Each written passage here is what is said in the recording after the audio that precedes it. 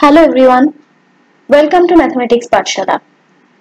Today I am going to solve a problem of CSIR NET June 2023 from Classical Mechanics, Part B, and the question ID is 704048. So the problem is given that consider the constants A and B such that the following generalized coordinate transformation from these to these is canonical when Q is equals to P into Q to the power A plus 1 and P is equals to this.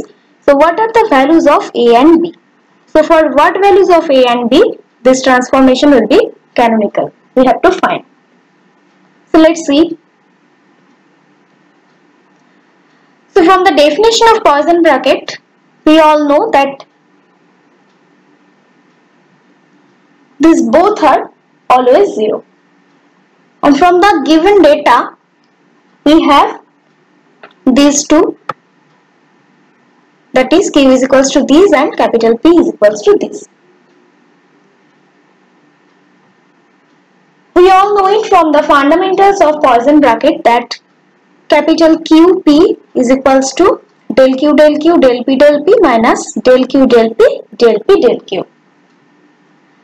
Now what is del Q del Q? So then we have to differentiate this with respect to this Q, and what we get? We then get P into A plus 1 into Q to the power A, and differentiating this del P, that is differentiating P with respect to small p, we get 0. Again, when we find del Q del P, we differentiate Q with respect to small p, then we get Q to the power A plus 1, and for this term del P del Q, then we differentiate capital P with respect to Q, we get B into Q to the power B minus 1. Now we have to put this all these 4 in this, then what we get? We get this, and calculating this we get this term will be 0. So calculating this we get minus B into Q to the power A plus B. So for the transformation to be canonical, this QP must be equal to 1, that is minus B into Q to the power A plus B must be 1. Hence this. Here we can see that the right hand side is dimensionless. Hence Q to the power A plus B is dimensionless.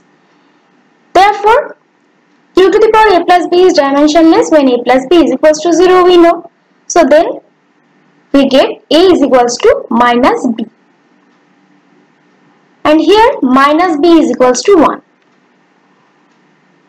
When Q to the power A plus B is dimensionless, then we get minus B is equals to 1, which implies B is equals to minus 1. So from this 2, we can say that A is equals to minus of minus B, that is minus of minus 1 is equals to plus 1.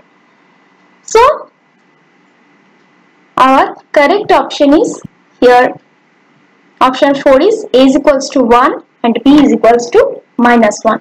So our correct option is option 4.